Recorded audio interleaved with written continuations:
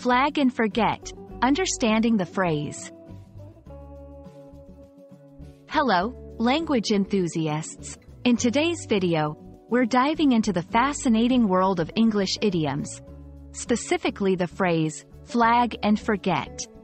This idiom might sound a bit cryptic at first, but don't worry, we'll break it down together. By the end of this video, you'll not only understand what it means but also how to use it in your daily conversations. Flag and forget is an intriguing phrase that combines two distinct actions, flagging and forgetting. To flag something generally means to mark it as important or noteworthy. In contrast, to forget is to cease to remember. When these two actions come together in this idiom, they create a somewhat contradictory notion. Essentially, flag and forget refers to the act of marking something as important but then failing to follow up or address it later. It's like setting a reminder for yourself and then ignoring it when it pops up. To better understand flag and forget, let's look at some examples.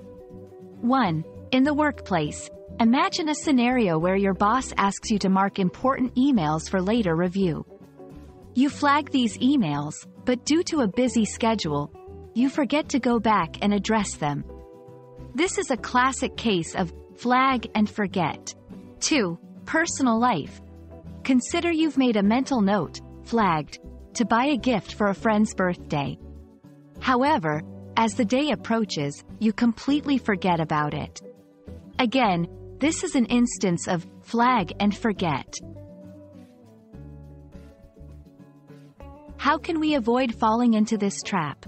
Here are some tips. Set effective reminders. Instead of just flagging tasks, set reminders that are hard to ignore. Prioritize tasks. Learn to prioritize flagged items based on their importance and urgency. Regular review. Make it a habit to regularly review items you flagged to ensure nothing slips through the cracks. Flag and forget is a quirky but relatable phrase that captures a common human experience.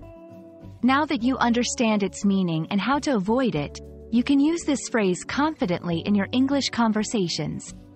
Thanks for watching, and we hope this video has been enlightening. Keep practicing, and see you in our next language adventure.